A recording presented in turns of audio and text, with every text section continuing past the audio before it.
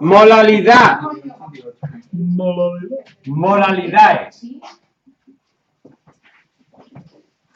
Mole de soluto partido kilogramos, esta es rara. De disolvente. No de soluto. Disolvente. Disolvente. Solvente.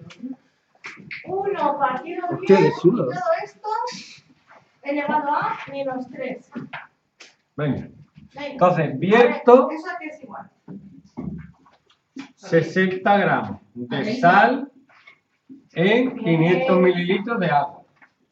Calcula la molalidad. Primero tengo que calcular 2 gramos de agua.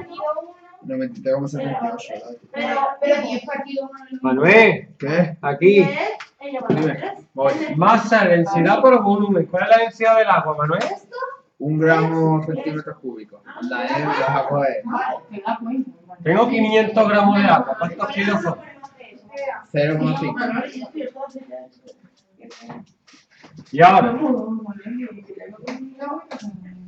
Venga, otro ejemplo. el peso molecular de la sal, ¿cuál es? Estoy sacando los ejercicios. No me acuerdo. 58. Manuel, no te veo escribiendo. Mira este. Calcula el número de moles de sal. Nos pueden poner 12 elevado a 3 partido por Esto 4 resuelve. elevado a 3. Esto es igual a qué. Con el coro por Pues la... aquí elevado a 3 y aquí también. ¿Tú te das cuenta que si te lo pones tú se ríen de ti, pero si lo ponen ellos están chulos, ¿sabes?